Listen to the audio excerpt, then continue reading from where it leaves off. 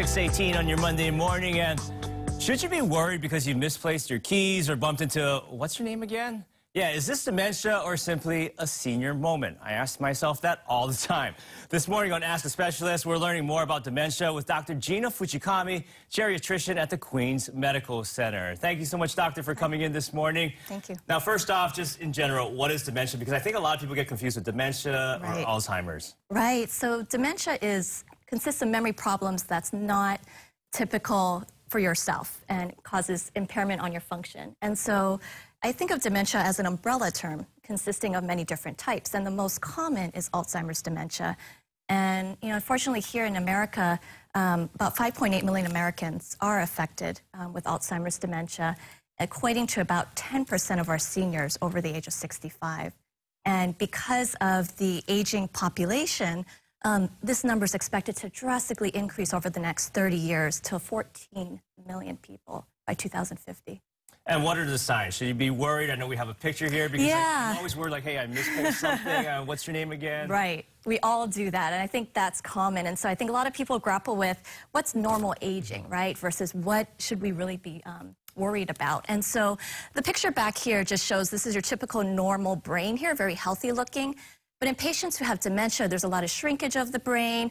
A lot of these, what we call ventricles or holes, tend to become bigger. And so that's signs of Alzheimer's dementia. And so what are some symptoms? So again, memory problems that are not typical for you. So I have patients that tell me they get lost driving in their neighborhood, or they ask the same question multiple times within a span of a few minutes. And even, I have a few patients who, unfortunately, their water gets shut off because they forget to pay their utility bills. So things like memory problems severe enough to really affect your day-to-day function.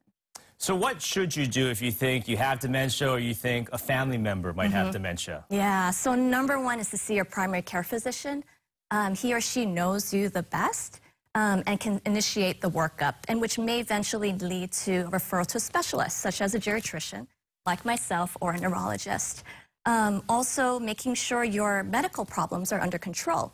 So we know that having high blood pressure, high cholesterol, diabetes can increase your risk of having dementia, and so your primary care physician can help with that.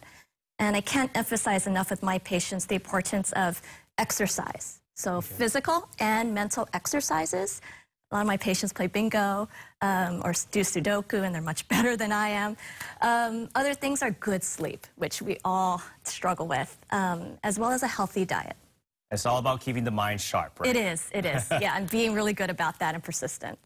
All right, now to learn more about dementia, you can watch a recorded Queen's Speak of Health lecture featuring Dr. Gina Fujikami. It's called Deciphering Dementia, Screening, Diagnosis, and Treatment.